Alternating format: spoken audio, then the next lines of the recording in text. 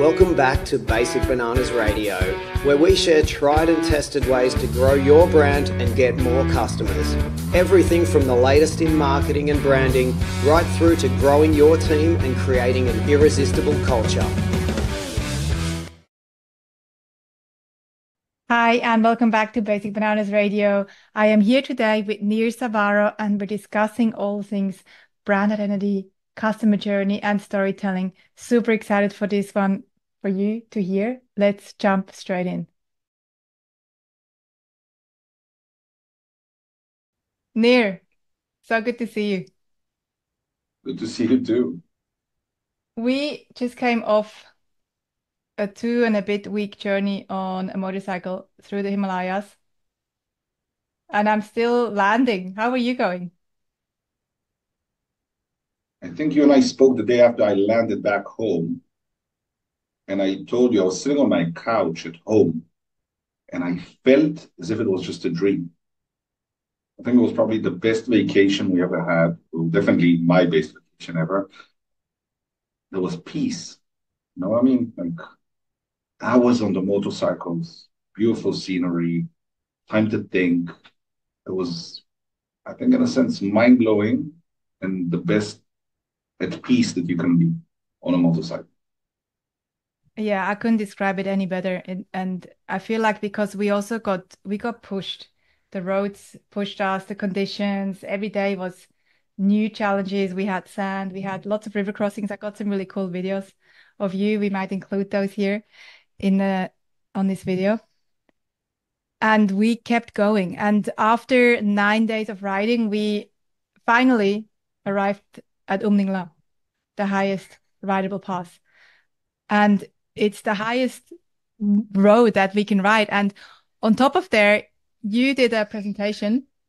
So you're probably also you probably got the record for presenting on the highest possible place in the world. I think so. I checked. I think I have probably something that is more like the highest book pitch ever on a rideable road or something like that.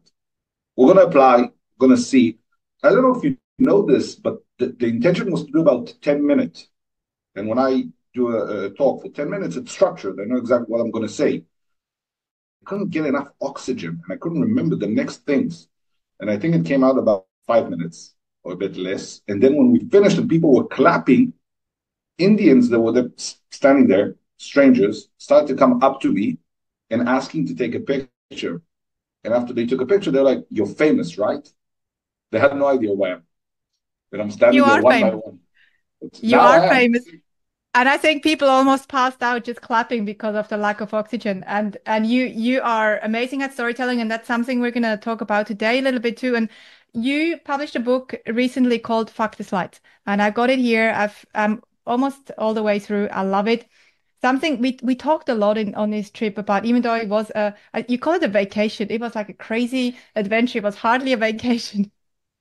But we talked a lot about marketing, branding, pitching, and we have a lot in common on also in terms of our backgrounds. And every time I had a conversation with you, I walked away thinking about something new. You really made me think. And more importantly, also, you made me laugh so much. I have never cried so much on a trip in 2 weeks ever in my entire life. And I love laughing. So thanks for that. Now, let's talk a bit about where should we start? Fuck the slides, storytelling. Where do you want to start? Let's go for it. Let's start with the fact that storytelling is just a weird buzzword that everybody likes using, but they don't really understand what it means. Now, the way we communicate is a story. When you go home and you tell your spouse how the day went, you tell them a story. When you go to the pub and have a pint, you tell them a story. When we want to convince someone to buy something, we tell them a story that they need to believe in order to buy my product or my service. All we do all day is tell a story.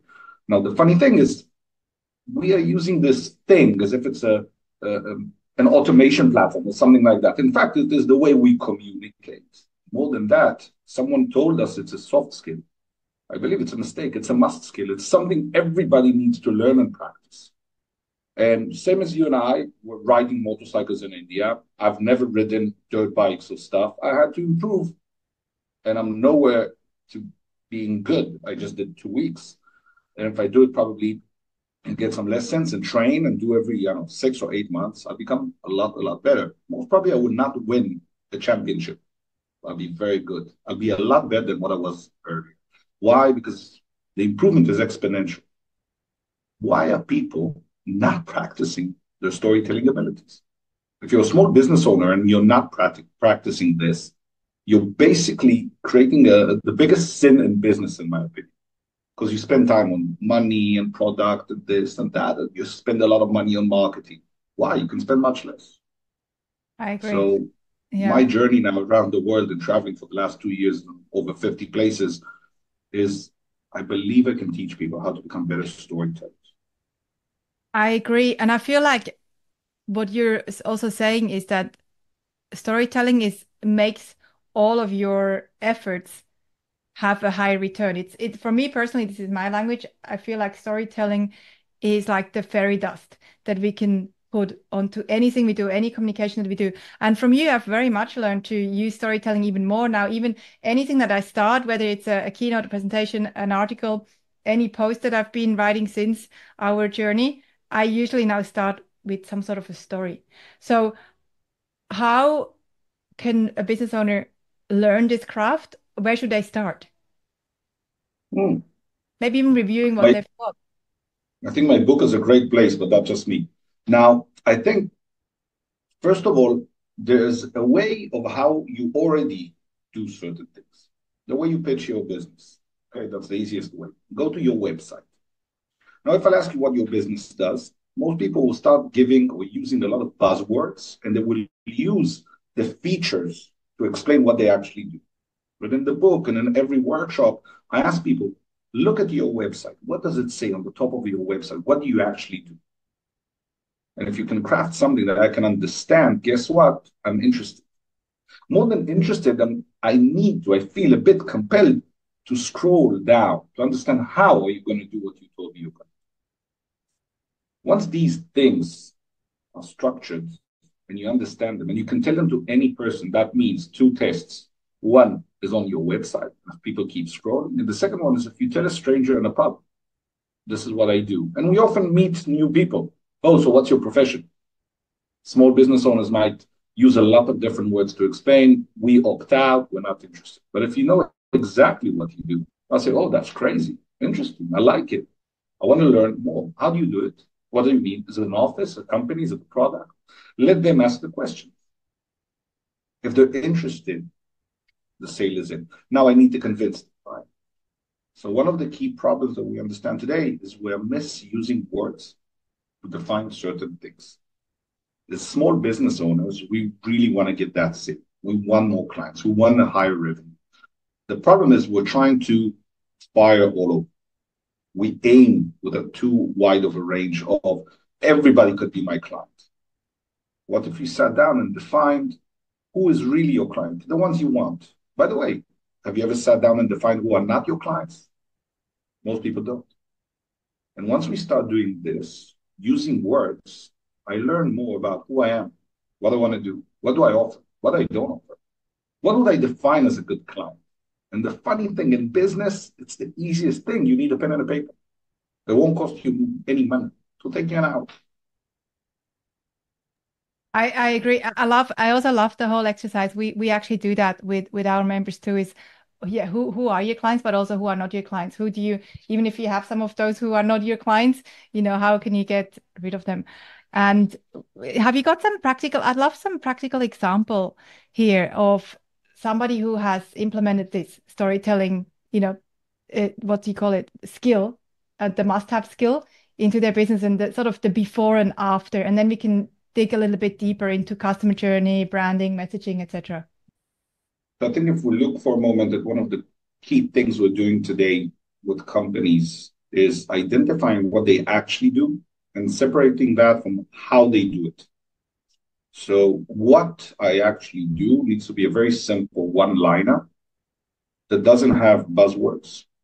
Okay, so it won't have technology-driven AI, learning, machine learning, blah, blah, blah. That doesn't mean. But we help small business owners increase their revenue. Okay. You want to do increase their revenue on a platform. Could be. Then how do you do it? And we invite people to do what are the three key features that you can use or the services you might give.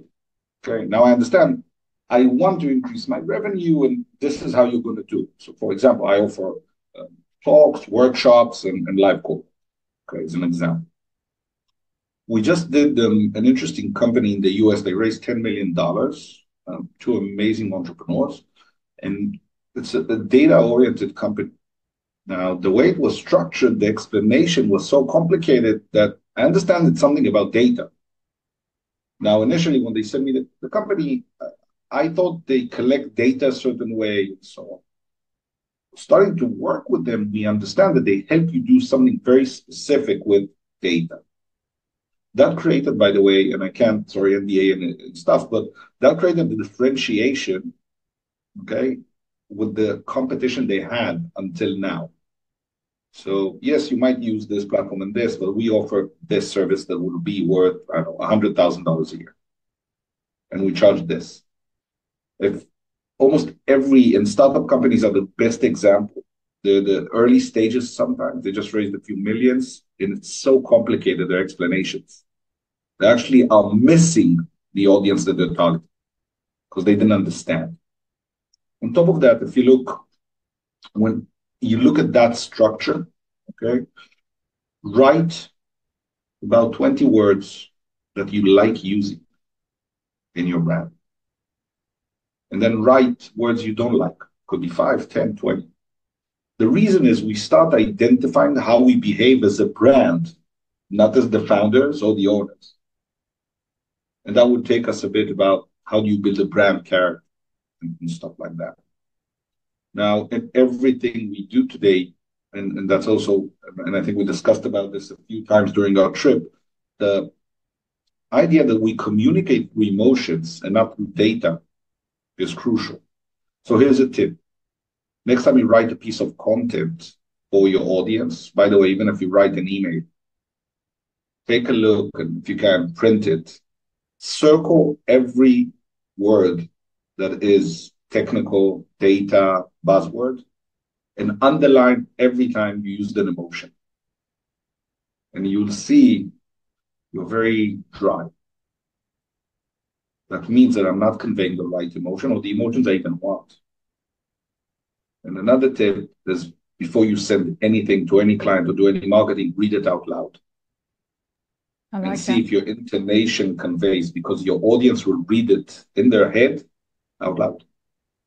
One thing you also said when we had a chat about my keynote is how do you want people to feel? So what emotion do you want to feel on stage? But also, and this applies to any marketing piece, but also how do you want them to feel? And I feel like this is such an important question we forget to ask when we write something, any piece of content, any communication, is how do we want them to feel anywhere in that story? I feel like this is so important. I just finished. We're now doing this podcast is a good. An Olympic medalist is doing his first new presentation that we've been working on for the last 2 weeks. He loved starting, but with some jokes. Okay, now he's a big guy.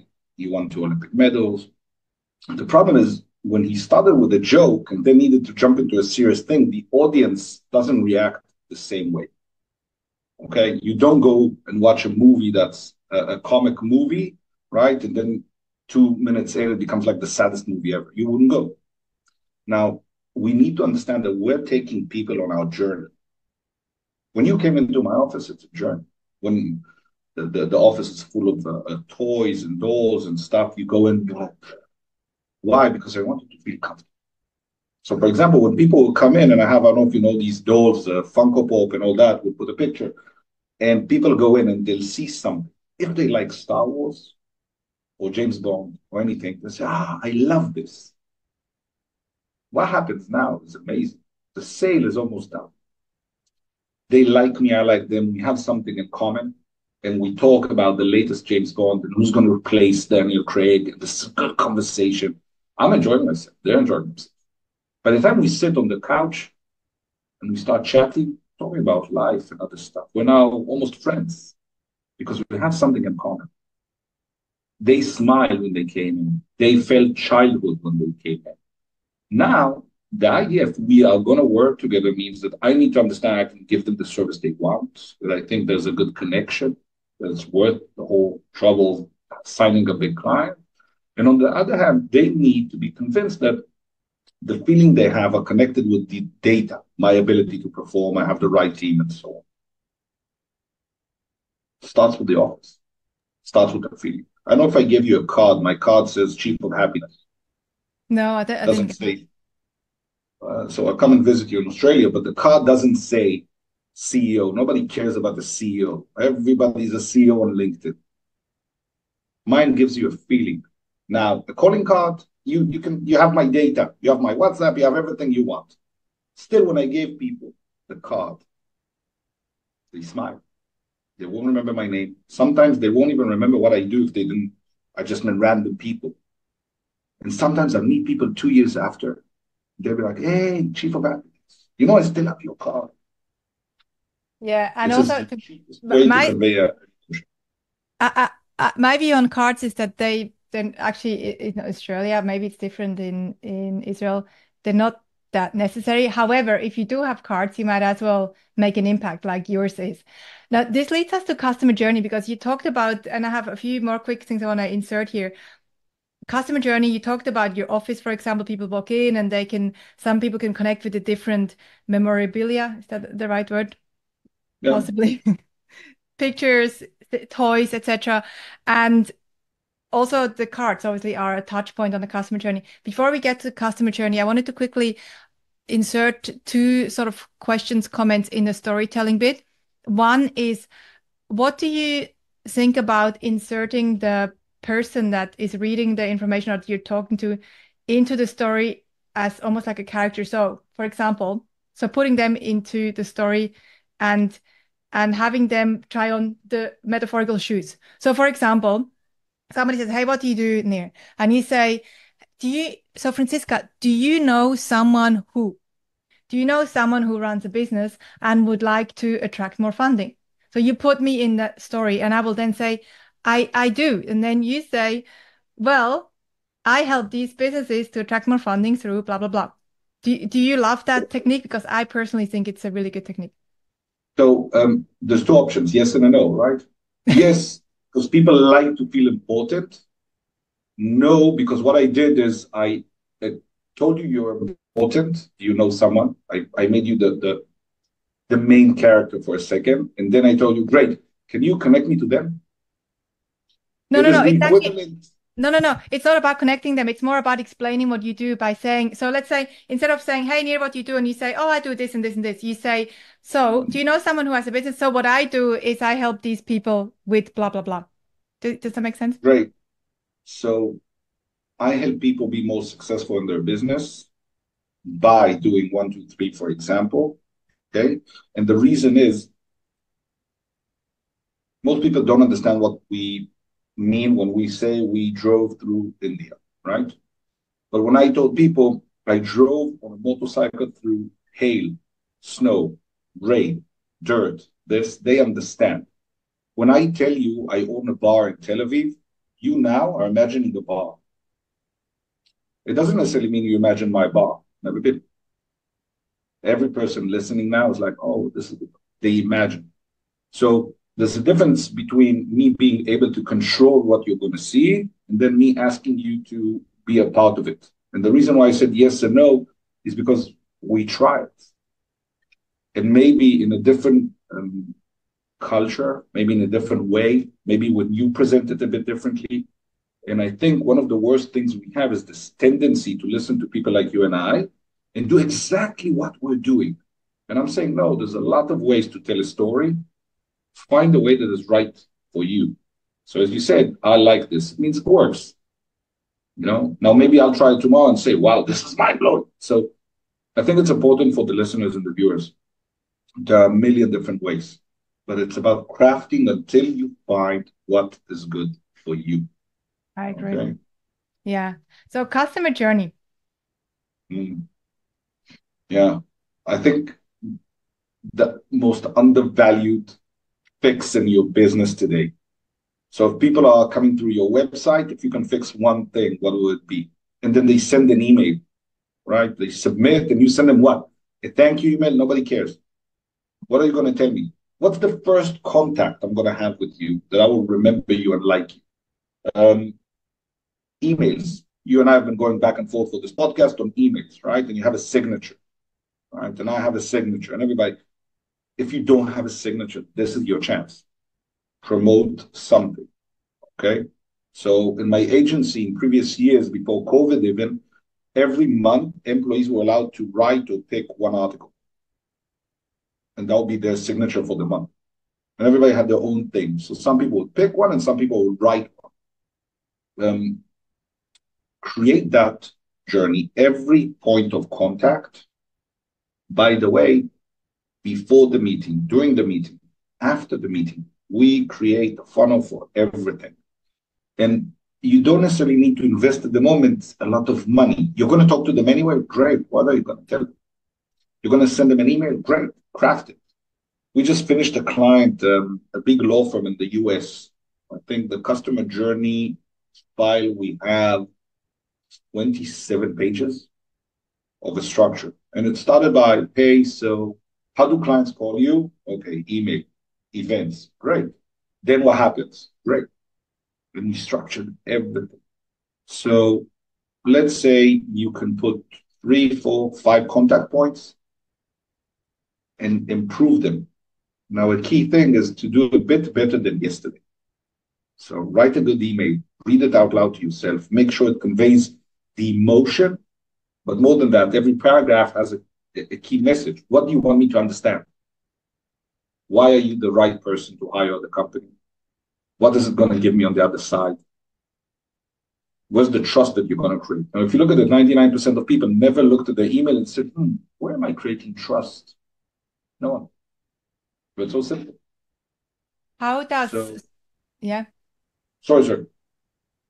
How does storytelling and brand identity intersect with the customer journey? So I've written 2 novels. I love writing. There's love stories. When I write a book, the main character and some of the other characters are what we call a round character. They have depth. They're not there just to serve the plot, but they have purpose, right? Of why they do certain things. If I'll ask your brand, 99% of brands do not have that. By the way, that's the new next book is the business catcher. Why we're building brands the wrong way. So in that book, I will have a file, about 15 pages, for example, and I know everything about that brand. How they got this car, what happened in the 5th grade, what they think about their parents, what they like or don't like, the cat they had, and so on. Everything. Why? Because that creates consistency. At a certain point in the plot, I do not decide anymore. Sometimes I'm not happy about it, but the main character needs to decide. If not, lack of consistency. If your brand is not a well-rounded character, it means that you will make a decision. For example, if you and I start a company tomorrow, in some cases, I will be, trust me, I know about this. Okay. And then other times we say it's the Australian market. You know more than me, so you make the decisions. Long term, you're creating inconsistency until the brand collapses. And that's what happened to most companies, by the way, most of them, the crisis. And you know, the friends who are chill and the friends who panic. How does your brand behave? And I also feel like, on top of that, when you have this clarity on who exactly is this brand as a character, as you describe it, you can then look at these touch points, let's say the email signature. And I'm a big fan of leveraging email signatures, not just to pitch, but also to convey this character. So you can then say, okay, let's say my brand is playful or intelligent or super innovative. How can I put this character through these touch points? So how can I make my email signature slightly more playful? Yeah. So small business owners are the easiest example. We will have professional as a core value, right? Now, have you ever heard of a company who says we are not professional as a core value? No, we've never. So when we say playful, what does it mean? For many, many years, we had this before we even had a written like structure for the core values. And I was a small business owner. I had a few employees. We have an agency and wanted to scale, but I didn't want to scale the agency as 30, 50, 100. My agency was always supposed to have a means to an end to bring me here. So the core value, the first one was be a little bit of an entrepreneur, which meant that people were allowed to come in, say, hey, I have an idea. We tested a lot of the ideas. Most of them didn't work. In some cases, I put my own money. They work. But in some cases, it also meant that if they have an idea and I cannot support it, or it's not in the best interest of the company, they left. By the way, the first employee I had at the company today has a business this year that's going to be much bigger than mine. And I love it. But when he wanted to do something, I couldn't accommodate. And I was sad, and we were trying, and we figured we would fight like a married couple. And I went to Dublin for a mentorship event to learn how to communicate better because I didn't want to lose him and everything. But that was where our story ended, this chapter, and started a new story. By the way, we meet every 2 or 3 months for lunch and talk about work and business. We still think about doing stuff together. But be a little bit of an entrepreneur meant I had to let it go. What is something that we haven't shared yet now coming towards the end of this episode? Is there anything else that you would love to share with our listeners? Yes, if you're hiring an external marketing, CMO, PPC, campaign man, whatever you're hiring, please understand that the most important thing is if you can give them that book that says, this is who we are, this is what we believe in, this is what we don't like. These are the words we use or don't use.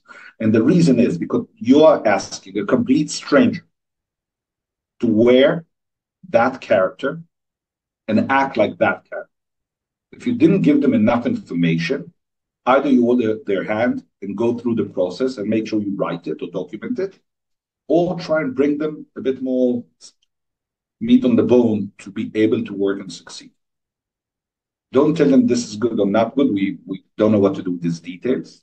Explain what you like or don't like. And this is the way you craft the brand, and this is the way you find a good person to work with, long-term and success. If done correctly, by the way, your marketing budget will be concise. It will cost you less to get further. And this is one of the key things we teach today. Yeah, and also, having that brand book, we have a brand map that our members create, which includes exactly all that. And having that also is super useful with AI now. You need that, whether you hire a person or you're using AI, ChatGPT, or any of the channels, you need exactly what you're talking about so that the person or the machine can do a great job for your brand. So Yeah, super, I think super grateful that you shared that. Where can people... one thing about AI is make sure that when you go before you submit it, still make sure that the emotions conveyed are the ones you want or you have. Okay, because sometimes like giving it to someone else to write, it could be a great article, doesn't necessarily mean it conveys your feeling or emotions. So that is also important. That's a really good point. Where can people connect with you, find you? I'll put a link in the show notes for your book also. How would you like to connect? Yeah, I think LinkedIn is the easiest, even though everybody's happy on the platform too much sometimes, which is funny, right?